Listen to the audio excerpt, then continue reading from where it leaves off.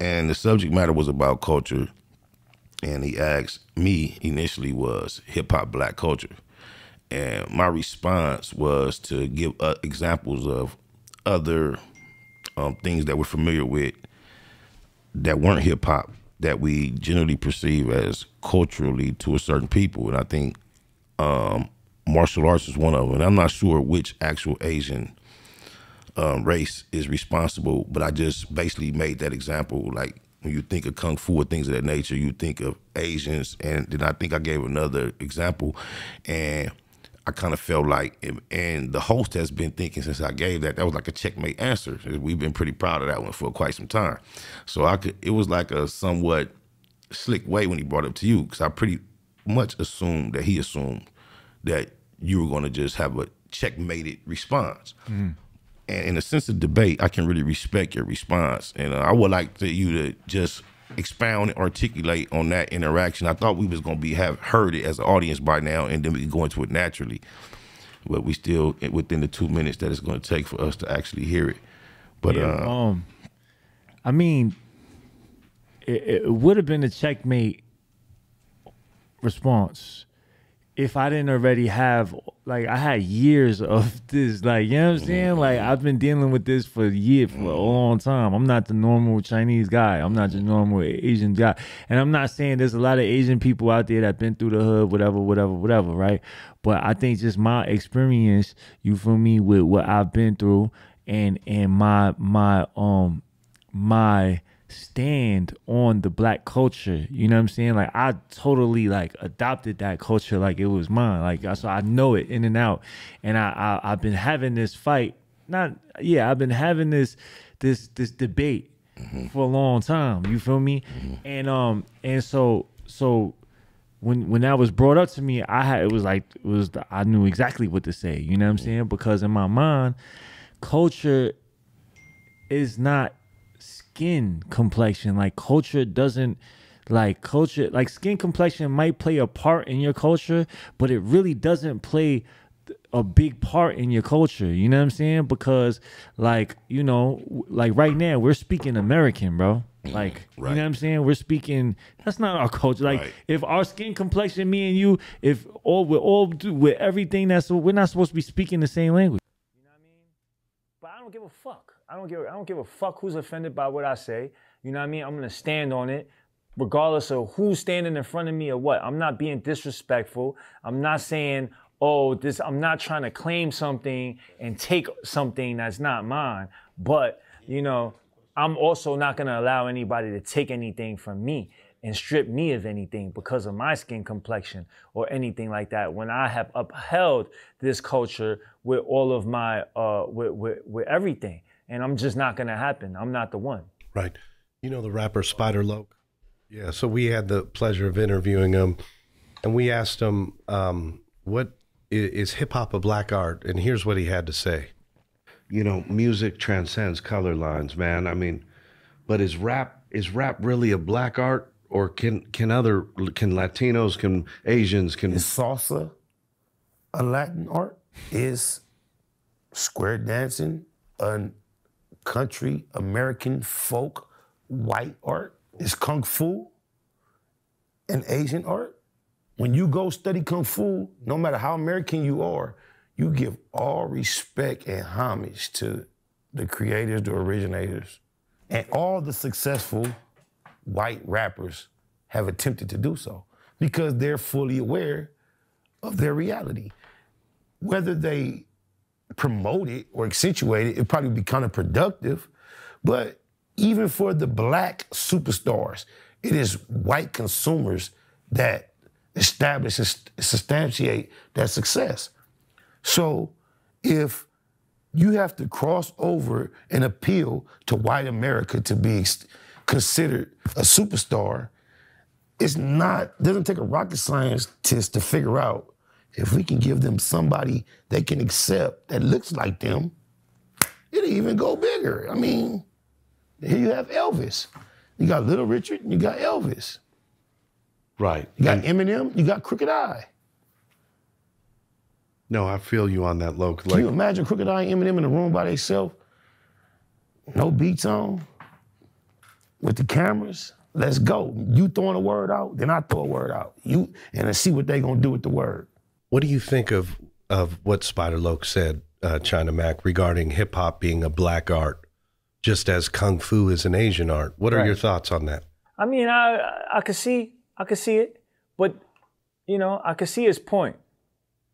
But if you look at it, it's like Kung Fu was started where? In Asia. China, right? China, for sure. Okay. And when Kung Fu was started in China, who were the main people? The Asian, the Chinese. Right. Yeah, there wasn't no, I mean, maybe there might be some, but there wasn't no white people there. There wasn't no black people there. There wasn't no Latin people there, right? Salsa, where was salsa started? In Latin America. Right. And then what was the majority of the people over there? Latinos, right? Yep. Okay. Hip hop was started in the Bronx. There's all types of people in the Bronx. You know what I mean? Like, so if anything, a New York person could say, well, that's a New York thing. You know what I'm saying? So yes, I understand what he's saying, and I'm not trying to refute it, but there's also some variables that we need to take a look at. You feel me? Because, you know, it wasn't like hip hop was started in Africa. You know what I mean? Where it was just all Africans, all black people. It was started in the Bronx, a melting pot. Melting pot. You said there was 5 different variants to hip hop. That's MCing, beatboxing, graffiti, breakdancing, and the fashion, the lifestyle. Right. So you have all of those things, and to my knowledge, right? Not to my knowledge, I know for a fact when hip hop started in New York City, there was Puerto Ricans there was Dominicans there were Asian people there were all types of people there. So, you know, I mean, I understand. Ramon, I understand that, you know. I'm not as old as hip hop, but I'm old enough to be slightly aware of the history, the way the general public takes it. And I know why it's shocking for us to hear about these because the debate goes beyond you right now about the origins of hip hop and the influence of other cultures. You see it's bigger on the internet. Shout out to Tariq Nasheed. That's the homie. I seen you had a, Yeah, it's the debate is up. So when you came with that, I thought it was a setup question when I heard it, and then I was anxiously waiting the response. And when you articulated yourself, I appreciated it because I hadn't thought it through to that extent. And I am aware that there are alternative perspectives as to how you expressed it didn't start in Africa. And then it was something we grabbed, and then now we doing it over here, and now it's others. And although we are the originators in the sense as we popularized it, we are he just played something to let you know he was a Bronx native that I wasn't quite familiar with, that you guys were both familiar with. No one would call that anything other than black music. And for the general public, when we reach back, that's all we can find is black people. And you got to also realize, we don't have to realize, I would like for you to realize as well that we have a history of being creative and not credited. Mm-hmm. And so there's a defense in we trying to hold on to something. And to say that I cannot in my mind at this point even try to imagine denying the fact that even with the most original first black hip hop artist that we want to go back to, that he could have had a best friend like you or Chico. It's so understandable. So I can understand why you would have some 40-something-year-old non-black saying, "Hey, yo, I was there." Right. It makes sense. Yeah. And I think there's a balance between. There's truth in both. I do. You know what I'm saying? There's truth in both. And look, listen, man. Like I 100% understand. Like I know all the stories, how Elvis Presley, what he did, and all these people was jacking all the styles that the black people was coming up with, and then just taking it on their own and just making, you know what I mean? I understand that, but that's not what I'm doing. You know what I mean? That's not me. You feel me? Like, you know what I'm saying? Like I'm not.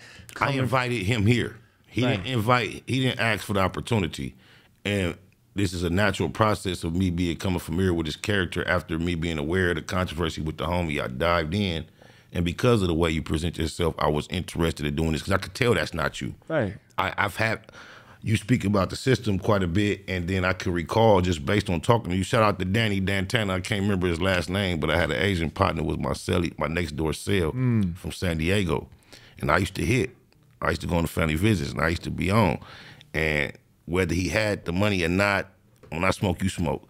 And Dantana and his celly Paul were Asians. They was my dogs. Even when it came time to politic, if he had a problem with one of us, and he wasn't no gang affiliate, so he stood on his own on a lot of shit. But he wasn't ever on his own because he was my partner. So I know how, and he grew up on the outs. He couldn't show you a picture with him and 5 people that look at him like him. It's just, he don't have them. All his pictures is with us. It wasn't because he chose to say, hey, it was the circumstances he was thrown into, and that's how he was raised. And I know how to look at someone of that stature and understand and accept it. However, the public and a lot of times don't. A lot of people haven't been exposed to that. Right. A lot of people gonna look at you, just look at you. If they don't hear your voice, they don't see your presence, they just look at a picture of you. But even in the pictures, I can kind of see it come through. But the average person can't, bro. Right. I feel you. And I don't take it personal.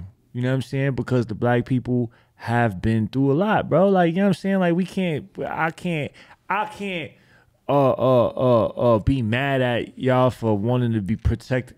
What is y'all's? Because y'all have everything taken from y'all. Like, you know what I'm saying? Like, it's just what I pick up from you is the sense of blackness is less of trying to get what seems to be is good out of it, and more of the oppressed of. I'm with the oppressed, bro. That's what I take. I'm with the oppressed, bro. Like, you know what I'm saying? Take that. I listen. When a lot of people don't know this, but when I was how old was I? I was 12. I was 12 years old. I got knowledge of self. Like, I was studying NOI lessons. You feel me? I like, heard you say that in interviews. Yeah, I'm reading the final call when I was 12, 13 years old.